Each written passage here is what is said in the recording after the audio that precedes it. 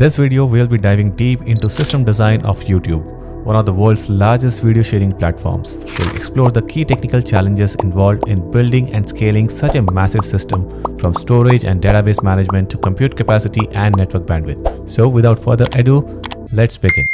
Let's start by asking some clarifying questions first, such as what type of videos will be uploaded in the platform? Will there be any restrictions on the size or length of the videos? How many users are expected to use the platform, and how many videos are expected to be uploaded, and how important is the search feature for the platform?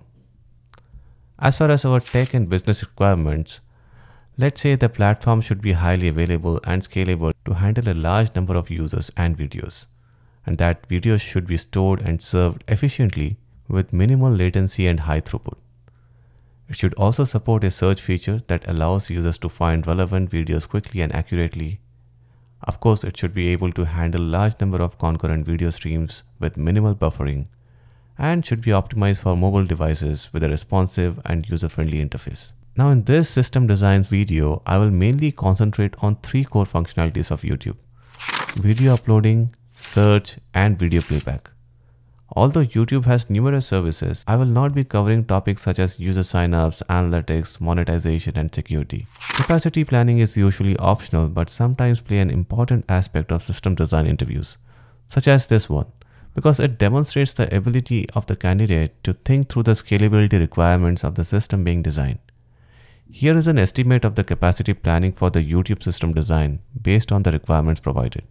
Now these are some hypothetical numbers to help you just get started. So let's say the number of users we have is 100 million registered or active users.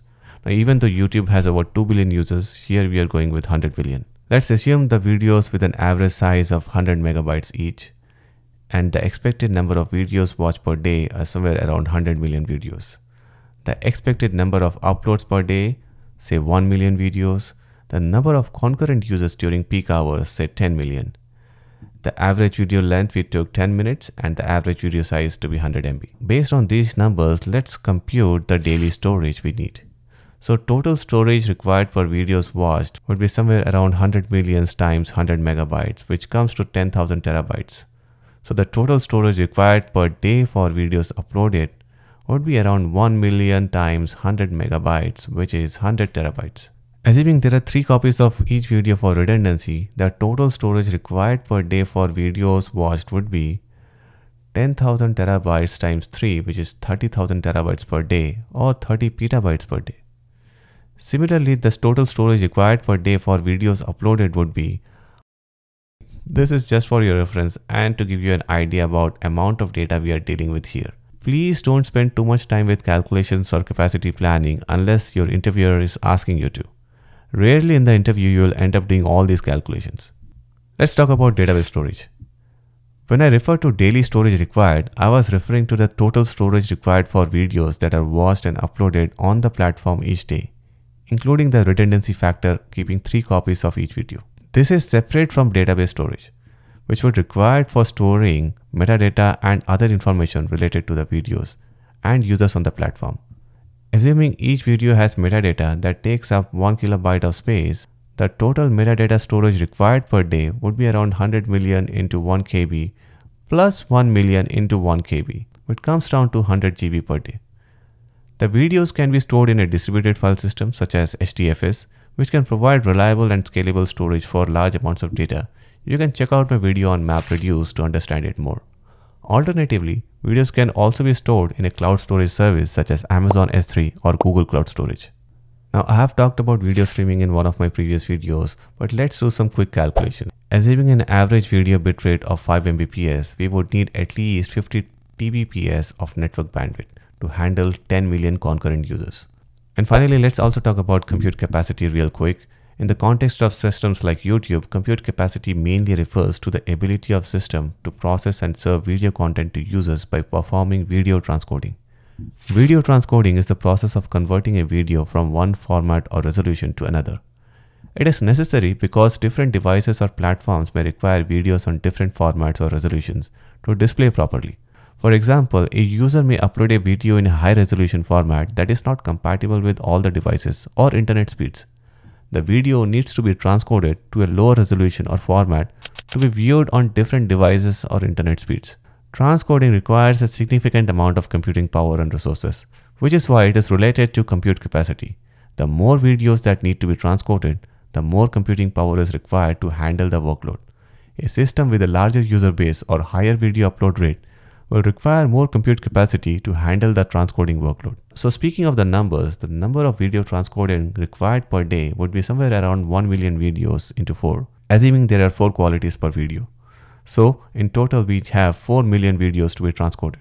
So the total compute capacity required per day would be 4 million videos into 10 minutes, which is the average length of the video, into 60 seconds, into 30 FPS, which is the frames per second, into 2.5 gigahertz, assuming we are having a 2.5 gigahertz CPU, which comes down to 18 billion gigahertz seconds. Alright, let's start with a simple outline. At a high level, our system design for YouTube-like platform will have a front end, a back end, a blob store, a database, and a CDN. The front end of the system is responsible for displaying videos to users and handling user interaction such as video playback, like, comments, and uploads. The front end can be built using React, Angular, or Vue.js and communicates with the backend using RESTful APIs. Our backend will comprise of API and several microservices. The backend of the system is responsible for processing user requests such as searching for videos and managing the video storage and transcoding process. The backend can be built using Node.js, Ruby on Rails, Django, and can communicate with the database and video processing systems. The database is responsible for storing metadata about video and user data. This can be a NoSQL database such as MongoDB or Cassandra for storing metadata about videos and user data, and a relational database such as MySQL for storing transactional data. The videos will be stored in a distributed file system such as Google Cloud Storage, Amazon S3, or Azure Blob Storage. The videos will be encrypted for security and compressed for efficient streaming. And finally, we'll also have a content delivery network. The CDN will be used to deliver the video content to the user. The CDN will also cache the video content to provide fast and efficient streaming. This can be a CDN like Amazon CloudFront or Akamai. Now, based on these requirements and our high-level design, let's talk about all the possible microservices that would work together to provide us the basic desired functionality. We'll have a user microservice, which is responsible for managing user-related data and actions, such as user authentication and user profile management. This microservice interacts with user database to store and retrieve user data. For example, when a user creates an account on the video platform, the user microservice would handle the user account creation process, including validating the user's email address and password, storing the user information in the user database, and generating a unique user ID. Video uploader microservice would handle video uploads from the user. It would receive the video file, perform some basic validation and transcoding, and store the video in storage service like S3. Video encoder microservice would handle transcoding of videos into different formats and resolutions for playback on different devices. It could use a service like AWS Elastic Transcoder for this purpose. The search engine will be built using Elasticsearch for fast and efficient search. The search engine will use the video metadata stored in the NoSQL database to provide search results. The video catalog service would store metadata about each video such as title, description, tags, and so on. It would also store information about the video's location on the storage service and its different encodings. And it could use a NoSQL database like MongoDB for this purpose.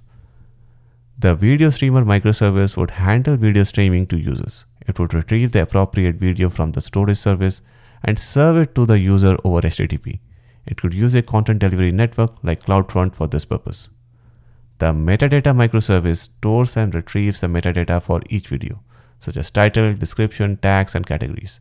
The metadata can be stored in NoSQL database such as MongoDB or Cassandra for fast and efficient retrieval.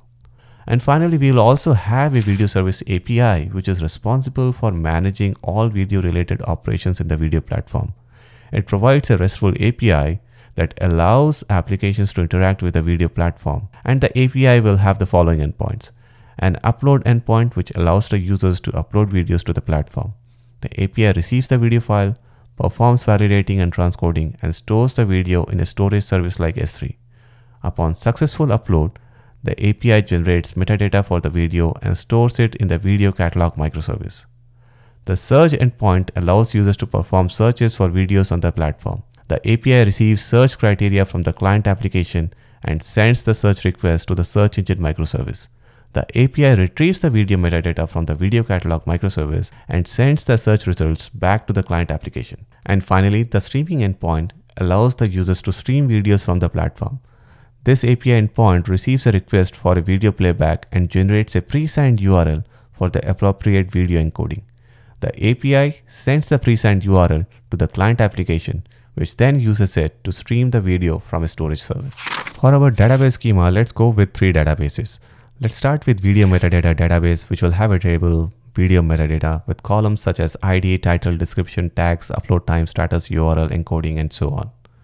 We'll also have a user database with table user and with columns say ID, name, email, password, and it will also have a relationship, that is, one user can have many videos as indicated by the foreign key in video metadata table.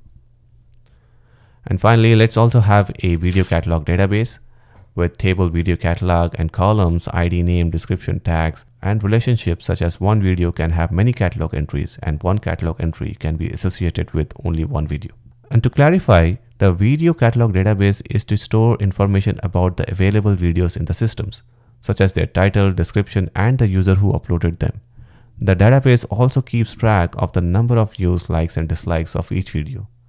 The purpose of the video catalog database is to provide a quick and easy way to access basic information about the videos without having to query the more complex video metadata database. On the other hand, the video metadata database contains all the information related to the video content, such as the video file location, encoding parameters, resolution, bitrate, and other technical details. This database also keeps track of various versions and renditions of the video that are available for streaming. The purpose of the video metadata database is to provide a centralized repository of all the video-related information that can be accessed by different microservices in the system. Here is a more detailed sequence of steps or invocations for the 3 use cases, which includes all the components we identified earlier. Let's start with uploading a video. So basically, the user initiates a video upload from the front end. The front end sends a request to the video uploader microservice to handle the video upload. The video uploader microservice generates a pre-signed URL for the video file and returns it to the front end. The front end uses the pre-signed URL to upload the video file directly to the designated storage location, such as S3 or a file system. Once the upload is complete, the front end sends a notification to the video uploader microservice with the location of the uploaded file using webhooks, which I have covered in detail in my previous video. Basically, when a video upload is complete, the front end generates a JSON payload containing the location of the uploaded file and relevant metadata. The front end sends an HTTP post request to the webhook endpoint URL provided by the video uploader microservice, including the JSON payload as the request body. The video uploader microservice receives the HTTP post request and passes the JSON payload to extract the location of the uploaded file and metadata. And then the video uploader microservice sends a request to the video encoder microservice to transcode the video into different formats and resolutions for playback on different devices. The video encoder microservice retrieves the uploaded video file from the designated storage location and performs transcoding. It then stores the encoded videos in the designated storage location. The video uploader microservice sends a request to the video catalog microservice to store metadata about the video, such as title, description, tags, and categories, and information about the video's location in the designated storage location and its different encodings in the video catalog database.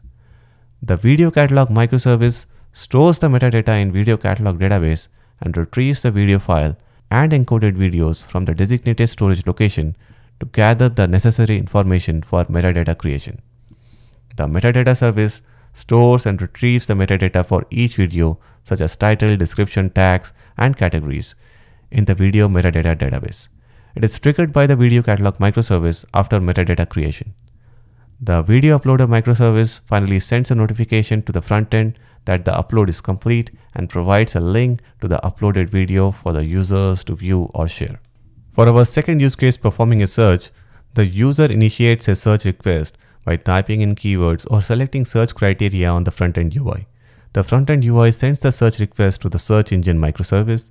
The search engine microservice uses Elasticsearch to search for relevant videos based on search criteria. The search engine microservice retrieves the video IDs of the matching videos from Elasticsearch. The search engine microservice sends the video IDs to the video catalog microservice. The video catalog microservice retrieves the metadata for the videos from the video database. The video catalog microservice sends the metadata for the matching videos back to the search engine microservice. And then the search engine microservice aggregates the metadata and sends the search results back to the front-end UI. The front-end UI displays the search to the user. And finally, our third use case, playing a video, wherein the user selects a video to play from the video catalog displayed on the UI. UI sends a request to the video service API with the ID of the video to be displayed. The video service API retrieves the video metadata from the video catalog microservice, including the location of the video on the storage service and its different encodings. The video service API generates a pre-signed URL for the appropriate video encoding from the storage service such as Google File Systems or S3 and returns it to the UI. The UI uses a pre-signed URL to request the video stream from the video streamer microservice.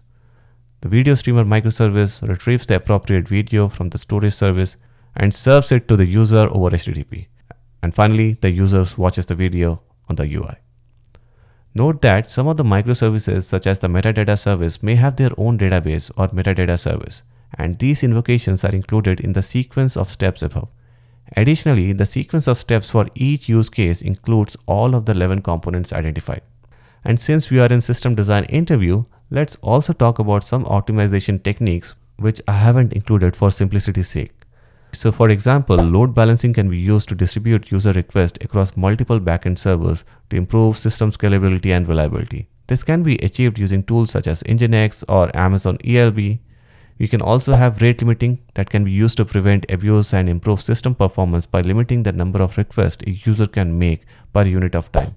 Caching can be used to improve performance of the system by reducing the number of requests to the backend.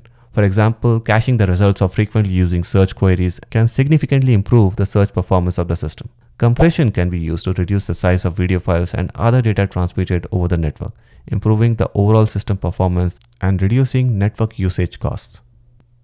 In conclusion, I hope this video has provided you with a solid foundation for designing a video platform system at a large scale. And if you have any specific system in mind that you would like me to design, please let me know in the comments. Thank you for watching.